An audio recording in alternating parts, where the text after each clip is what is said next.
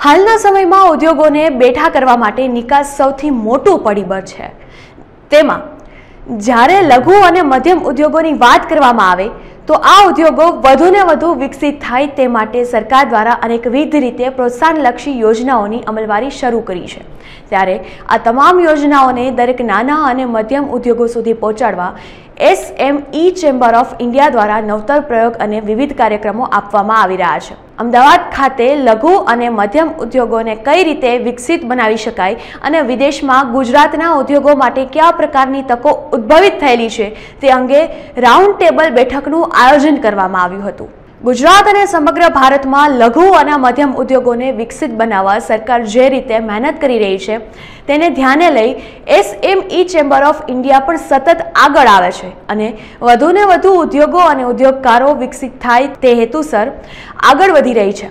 संस्थाना प्रमुख चंद्रकांत भाई शालुखे जणाव्युं हतुं के हाल भारतना उद्योगकारो माटे अमेरिकामां खूब सारी एवी तक उद्भवित थई छे जेनी पाछळनुं मुख्य कारण ए छे के वडाप्रधान नरेन्द्र भाई मोदी द्वारा अमेरिका यात्रा करवामां आवी तेनाथी घणा फायदा पहोंच्या छे अने सरकारे भारतना उद्योगों माटे अनेक नवा नियमोनी अमलवारी पण शरू करी छे।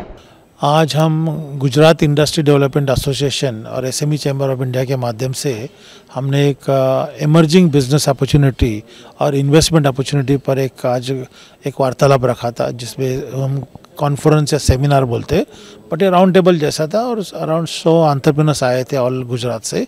सभी का मैन्युफैक्चरिंग इंडस्ट्री से, एक्सपोर्ट से और टेक्नोलॉजी से संबंध था।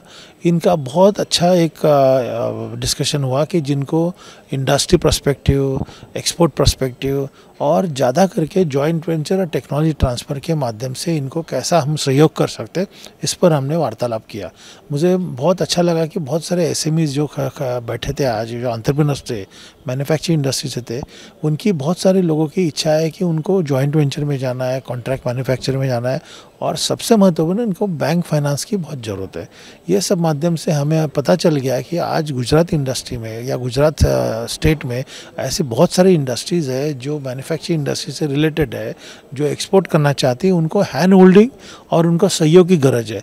तो SME चैम्बर ऑफ इंडिया के माध्यम से और गुजरात इंडस्ट्री डेवलपमेंट के माध्यम से हम लोग बहुत सारे ऐसे इंटरनेशनल कनेक्टिविटी हमारी बढ़ाई है, उसको हम सहयोग दे सकते हैं, उनको हम सहायता दे सकते हैं।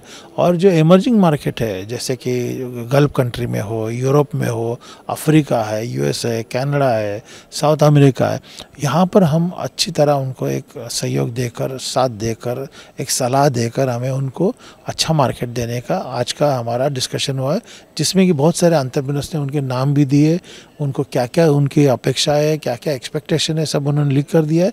अब उनको हम सपोर्ट करेंगे और मैं इस माध्यम से आपको भी, सबको जो आज सुन रहे हैं उनको भी मैं रिक्वेस्ट करना चाहूँगा कि आपकी जो भी कोई रिक्वायरमेंट है, जो भी इंडस्ट्री है, उस इंडस्ट्री के माध्यम से आप अगर SME चैम्बर ऑफ इंडिया को इन्फॉर्म करते हो और आपकी जो सहयोग या सहायता चाहिए अगर आप बताएंगे तो मुझे लगता है कि आपको भी इसका फ़ायदा मिल सकता है। देखिए, honourable prime minister Shri Narendra Modi ji ने गए 9 सालों में बहुत अच्छा काम किया है, जो कि इंडस्ट्री और बिज़नेस कम्युनिटी में कॉन्फिडेंस लेवल बढ़ गई है। इस माध्यम से आज अगर आप देखोगे तो 1,60,000 करोड़ का हमने GST कलेक्ट करके दिया है गवर्नमेंट को। इसका मतलब है कि हमारे इंडस्ट्री का और manufacturing industry specially SME sector का योगदान बहुत बढ़ते जा रहा है। ये बढ़ने का कारण ये है कॉन्फिडेंस लेवल बढ़ाना, लेवल प्लेइंग फील्ड तैयार करना और सबसे महत्वपूर्ण है स्कीम्स और पॉलिसी लाना, जिस पॉलिसी के माध्यम से हमारे एंटरप्रेन्योर्स को, हमारे बिजनेसमैन को इसका फ़ायदा हो रहा है। अब रही बात $5 ट्रिलियन से इकोनॉमी की, $5 ट्रिलियन से इकोनॉमी अचीव करने की, इसमें एक फ़ायदा है कि इसके माध्यम में ये अगर अचीव करना है तो हमें SME सेक्टर को और बढ़ावा देना पड़ेगा, SME सेक्टर को इसका फ़ायदा देना पड़ेगा। और सबसे महत्वपूर्ण है कि आज नरेंद्र मोदी जी का जो सपना है $5 ट्रिलियन इकोनॉमी का या इंडिया की जो मैन्युफैक्चरिंग हब बनाने का, ये सिर्फ काम कर सकता है SME सेक्टर कर सकता है। और ये करने के लिए SME चैम्बर ऑफ इंडिया के माध्यम से हम SME सेक्टर को बढ़ावा दे रहे, सपोर्ट कर रहे, मार्गदर्शन कर रहे, हैंड होल्डिंग दे रहे और उनको जो जो सुविधाएं उपलब्ध है गवर्नमेंट ने की, इसका अवेयरनेस प्रोग्राम कर रहे हैं और उनको सपोर्ट करके connect. C challenges are there, identifying the quality market, emerging market, connectivity है, फाइनेंस इजीली नहीं मिलता है लोगों को, उसके कारण भी बहुत है। जैसे आप कंसल्टेंट का अच्छा सलाह लीजिए, आपके प्रोजेक्ट रिपोर्ट बनाइए, आपके पास अच्छी तरह कैश फ्लो अगर दिखा सकते हो, और सबसे महत्वपूर्ण है कि जो बिज़नेस आप करना चाहते हो उस बिज़नेस की प्रॉपर एक स्टडी करके, प्रॉपर एक टेक्नोलॉजिकल डेवलपमेंट मशीन्स देखना, इक्विपमेंट्स देखना, और इसको अगर आप लगाएंगे तो मुझे लगता है आपकी क्वालिटी, क्वांटिटी और सर्विस, ये अगर तीनों सही रहेगा और फिर कॉम्पिटिटिवनेस बढ़ेगा, तो मुझे लगता है कोई एसएमईज़ को इंडिया में दिक्कत नहीं आएगी। आज 6.5 करोड़ एमएसएमईज़ है। आने वाले अगले 5 साल में मुझे खातरी है, मुझे पूरा विश्वास है कि नरेंद्र मोदी जी के माध्यम से, नरेंद्र मोदी जी के मार्गदर्शन पर हमारे इंडिया में स्टार्टअप्स और ये छोटे छोटे एंटरप्रेन्योर्स को लेकर कम से कम 8 करोड़ तक एमएसएमई इंडिया में हो सकती है, ये मेरा विश्वास है। इंडिया यूएस અને એસએમઈ બિઝનેસ કાઉન્સિલિંગના સ્થાપક જોસેફ લિમ્બાસે જણાવ્યું હતું કે ભારત અને અમેરિકા વચ્ચેના સંબંધો અનેક નવા આયામો સર કરશે, કારણ કે સમગ્ર વિશ્વ હવે ચાઇનાને નહીં પરંતુ ભારત પાસેથી વ્યાપાર કરવા માટે આગળ આવી રહ્યું છે, જેનું મુખ્ય કારણ એ છે કે ભારતે વિશ્વના અન્ય દેશોમાં પોતાના પરનો ભરોસો સ્થાપિત કર્યો છે. I came all the way to India to celebrate 4th of July here. Yeah, so I was certainly very impressed. This is a landmark visit from PM Modi and to meet with President Biden. What was so substantive of this trip is if you see the White House statement, there are 38 action items that came out of that visit that are now codified and that are going to be pursued by both sides no matter what, right? And if you read each of those action items, they're around solidifying manufacturing efforts, trade efforts, and what is going on now is, especially for small medium enterprises, U.S. SMEs are really looking strongly at India to tie up now. And Indian SMEs have been doing a good job of getting to the U.S., but now that roadmap is laid, right? And we can unhook, U.S. SMEs can unhook from less advantageous relationships, namely China, and really, now foster those in India, which is exciting.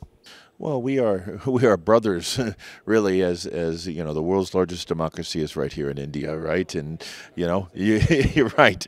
And I'd like to say the USA is one of the world's oldest well-functioning democracies, right? So we have that from the start.